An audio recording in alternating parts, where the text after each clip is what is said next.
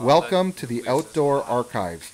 This episode is going to be a little bit different than the others. I figure that the channel is about being outdoors, not just being in the woods or doing things of that nature, but generally being outdoors. So I had the pleasure of being invited to a relative's cottage up north, and I decided to take you with me. So I brought my camera gear, and we filmed some of our activities, and some of those things we did was, snowmobiling in the outdoors. We also decided to play around with a Swedish torch, rocket stoves, and things of that nature. So hopefully you'll get something from it and enjoy the show. I remember the days of my youth, finding and fixing an old snowmobile and that sense of freedom that I felt when I was out on the trail. Well, today, Ontario has thousands of kilometers of established snow trails. And it's amazing, especially when the lakes have significant ice formation on them. You can go from lake to lake, town to town, and basically spend a week on the trail. And there is nothing like the exhilaration or freedom you get from pushing down on that gas and having that snowmobile just take off right from under you. So each of us took a few runs up and down the lake with each machine just to make sure everything was running smoothly. And after it was determined that things were good to go, we decided to go out, do some exploring, and find a place to fish. We cruised around the lake for a while, found our good spot to fish, so we set down our gear, poked a few holes in the ice, and started fishing. Now, this is a lake trout lake that had been heavily fished in the 80s, and stocks of the lakers had declined pretty significantly to the point where very few were catching. Now, recently, the government has some stocking programs in place and has been stocking this lake with lake trout, and we decided to try our luck and see how we would do.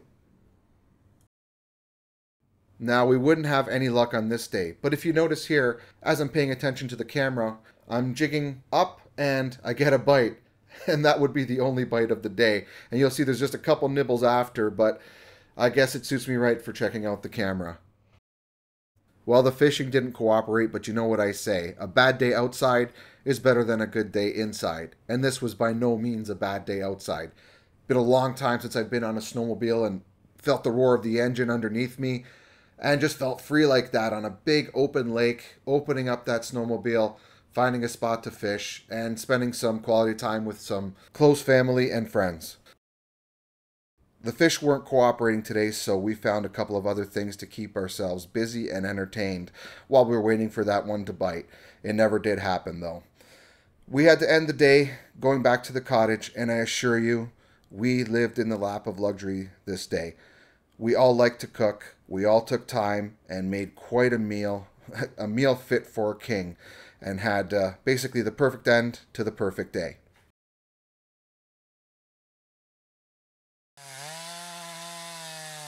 Well, after a day spent on the lake and a good night's rest, we decided that it was time to get some work done. So we had talked and decided to build something that's called a Swedish candle, or sometimes a Canadian candle or Swedish torch, all sorts of things. And basically what it involves is a stump like you see here, cut into sections. We've got 4 cuts here. Some people do it with 3. But the idea is that you put some tinder in the middle, you light it, and then eventually you start putting wood in or wood on top, and the coals fall down into the pit there, and this thing kind of shoots out like a candle. And it did do that, but let me tell you, it took a lot of work. I don't know if this wood wasn't quite as seasoned as we thought. We found the best way was to kind of start a fire on the top like you see here, and let those logs burn down. And eventually, we had quite an amazing torch.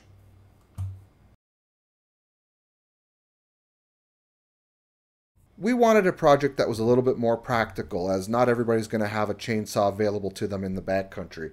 So what we did is found a downed tree, and we cut it into 18-inch sections. It's about 4 to 5 inches thick, and we debarked the inner portions of these logs and then stuffed it full of birch bark and lit it on fire. And as you can see here, it started up right away.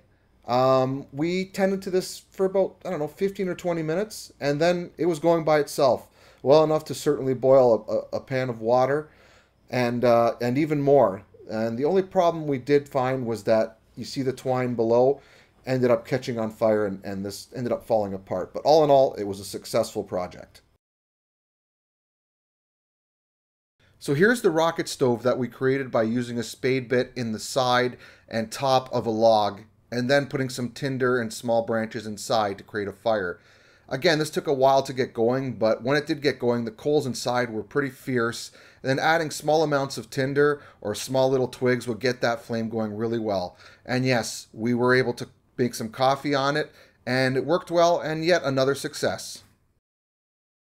Well, there you have it. We've tried 3 kinds of stoves. This was certainly not a scientific test, but more something just to kind of get our hands dirty and get an appreciation for all 3 types of stoves. I don't think you can go wrong with either one.